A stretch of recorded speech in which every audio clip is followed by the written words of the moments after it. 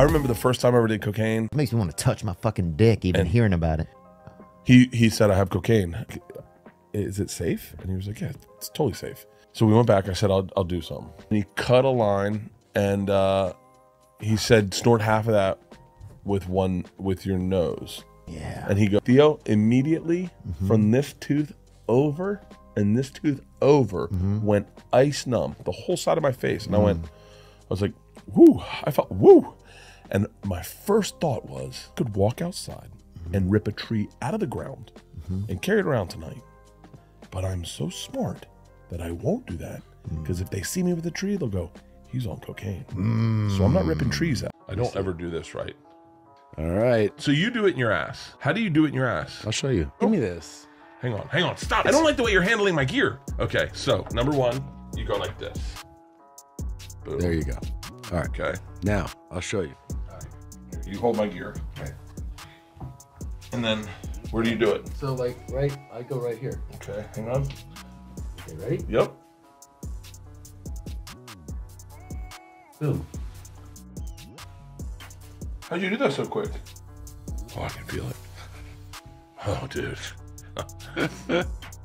Thanks for shooting up my gear. No problem, bro. Celebrate Joey Diaz for the rest of my life. I love that guy. I call him. I'm in a legit panic attack. I call him and I go, Joey, Ari just mollied me. And he goes, the words out of his mouth, dog, I'll be there at 5. Shows up, takes the other half of whatever Molly Ari has, he eats it, and he sits bathing in the sunlight of a setting sun in my backyard, telling me, cocksucker, you ain't gonna die.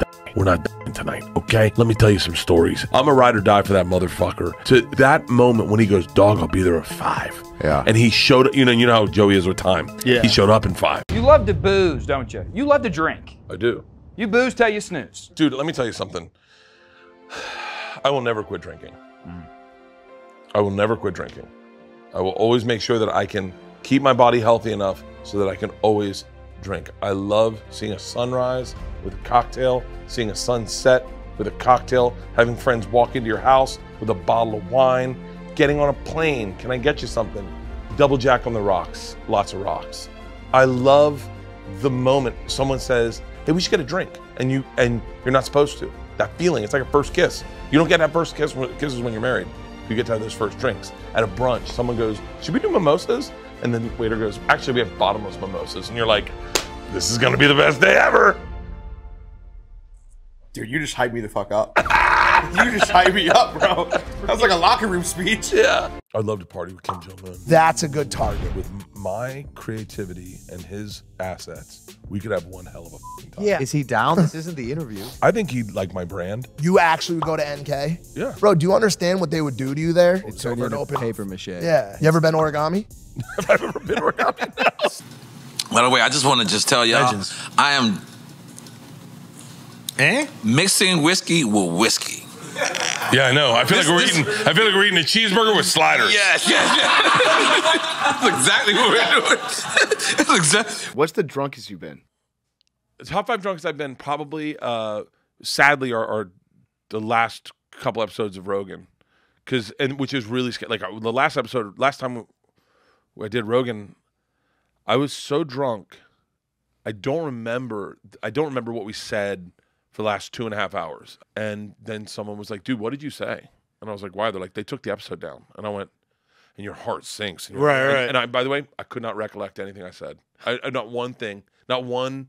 I don't remember any. Like, people started texting me going, hey, thanks for the kind words. And I was like, cool. I guess when I get drunk, I'm sweet. I was like, I just like a lot of people. Yeah. So I must have said nice things about everyone, but like, I don't fucking know. And I was like, maybe I said that COVID was created in the lab. I don't know. I can see it coming out of my mouth. So they took it down and then they put it back up, but sliced it in 2 episodes. And I was like, I'm certain there's something missing out of the middle. I go, if I was a Bud Light, this is a commercial I'd make. Dude's on the corner of his bed. He's got a Bud Light in his hand. His chick's behind him. She's like, are we going to do this or what? He's like, no. We're doing it. And he kills the Bud Light. And then he gets in the bed and he sucks his girlfriend's cock. That's the trans commercial I want to see. I like that. Yeah.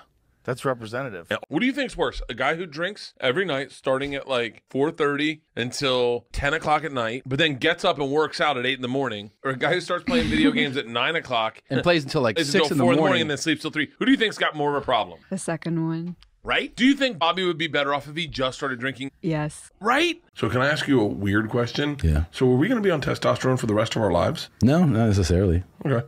I mean, we're on a low dose, dude. It's not like you're on some bodybuilder dose. I feel it. Yeah, I know you do. I feel it going through my body. Yeah, it's a pretty low dose, dude. When I do push-ups, I almost explode off the floor now. Jesus Christ. I can feel it so good. Yeah. You're like, you know, you sound exactly like a kindergartner when you describe some of the things you feel. Like, I feel like, watch me jump. Like, that's how like my 4-year-old, he's like, watch this. And he's like, I feel like I almost went through the ceiling. Like, yeah, I saw that. Yeah. I feel like that. I know you do. It's really cute. My fucking wife, Leanne, was like, you gotta keep. Hey, boy. This is how Leanne talks. I'm doing this impression of Leanne, and she fucking hates it. And I got off stage in Atlantic City this weekend, and Dave Williamson's like, I think you're doing Theo. As Leanne? He's like, yeah, Leanne never says gang gang when she sucks your dick. Gang gang, son. Oh my God, dude. Oh, well, you might find this interesting for Two Bears, One Cave. What's up? Your daughter Isla got busted at school for gambling. She was playing dice. Got busted in gambling. That's what I tell you. I didn't know you were on. Wait, she's shooting dice? Dice. Yeah, she was playing left, right, center. Oh, fuck. For money at lunch, and she got busted. Wait, is she in trouble? Yeah, I think so. Jesus Christ. I think she might be in a little bit of trouble. She's gambling at an all-girls Catholic school. We were at a family reunion. We met two people. Two people that were related, that were married. She goes, oh, they kin, but they ain't blood. I met their kid. They fucking blood. Like, they blood. They blood. They Suge Knight blood. Like, they blood. Oh, my God. Yeah. Take a sip of Kool-Aid. Go ahead. The Kool-Aid? You're drinking Kool-Aid to start your day? Really? It's so good. What kind? Red. Kool-Aid is fucking awesome. It really is awesome. You really drinking Ice Kool-Aid? cold. It's ice cold, yeah. You are drinking Kool-Aid. Yeah. It's awesome. You're drinking a fucking 64 ounce Kool-Aid.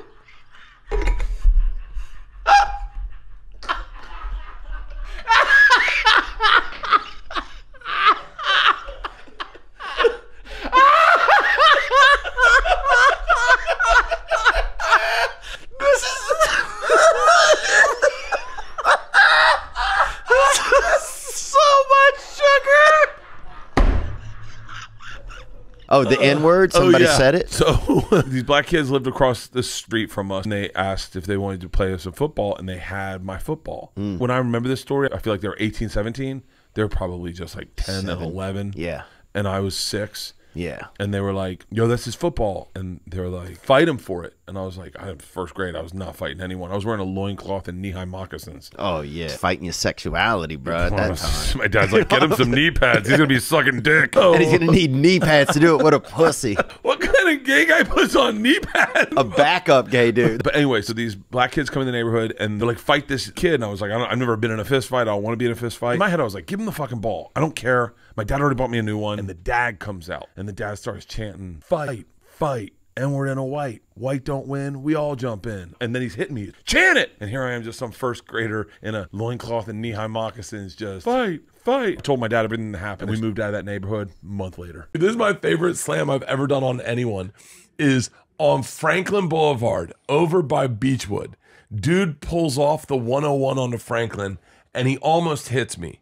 And he just cuts in, and I honk, 'cause he almost hit me. Then he gets upset that I honked. How dare you honk at me? He's in a van. And he pulls up, and he's like, the fuck? What the fuck do you want? And I go, nothing. I'm with Leanne and the girls. I go, nothing. He's with his chick. I go, you almost hit me. And he goes, I didn't. And I said, yeah, I know. Just so you know, both lanes need to be open for you to merge. And he goes, it's not true. And I said, it actually is. And then I looked at his girlfriend and I go, why don't you have your fat mom Google it? And immediately it destroyed that woman. She went, I'm not that old. Like, ha. And this guy was like, what? And looked at his chick, and you destroyed everything they had. Their night was over. Yeah. They weren't going to have good time because you wanted to fuck with a pro.